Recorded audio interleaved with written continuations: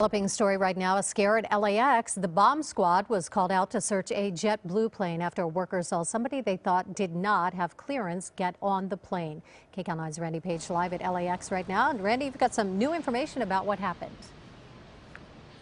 In fact, Sandy, we can solve this mystery. It began at about 5:10 this morning when an airport employee who was actually putting gas in the aircraft noticed a pilot, a man in a pilot's uniform, on the jetway leading to the door of the aircraft. Then later, when he saw the names of the people on the flight manifest, that person's name wasn't on it. That's when he alerted authorities. So security measures then immediately went into play. The plane was never boarded. It was taken to a remote area of the airfield where it was carefully searched. In the meantime, they tried to figure out who is this unidentified man. Later, they were able to determine that most likely, in fact, he was authorized to be there after all.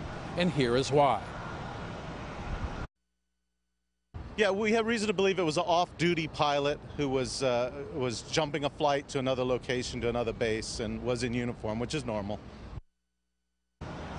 It's normal because often we are told pilots will be dressed in uniform when they simply want to catch a flight to another location because they can actually sit in the cockpit, in the jump seat in the cockpit, if they are in uniform.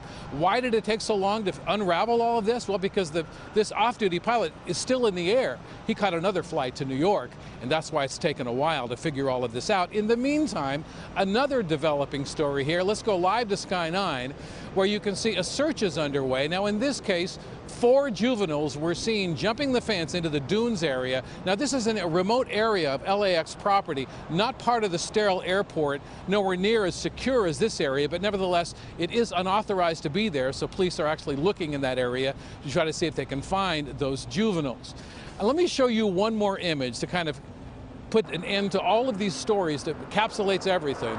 This is the message on the nose of the aircraft that sat here for so long waiting to go to New York, and I think Sandy, as you might agree, does a good job of explaining exactly what happened here at LAX today. Yeah. Sandy? Absolutely. We understand it all very clearly now, Randy. Thank you.